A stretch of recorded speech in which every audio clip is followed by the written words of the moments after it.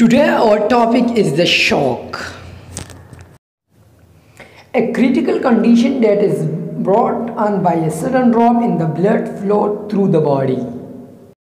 The circulatory system fails to maintain the adequate blood flow, shortly curtailing the delivery of oxygen and nutrients to the vital organs. It also compromises the kidney and so restricts the removal of waste products from the body. Shock can be due to a number of different mechanisms, including not enough blood flow and not enough output of the blood by the heart.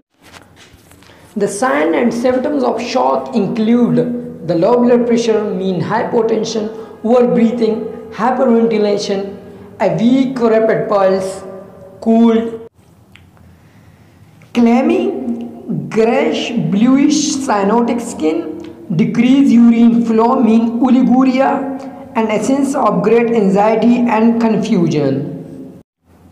Shock, which is a major medical emergency, is common after a serious injury. Emergency care for shock involves the keeping the patient warm, giving the fluids by mouth or intravenously, and frequently the administration of drugs that act to improve the cardiac and circulatory functions.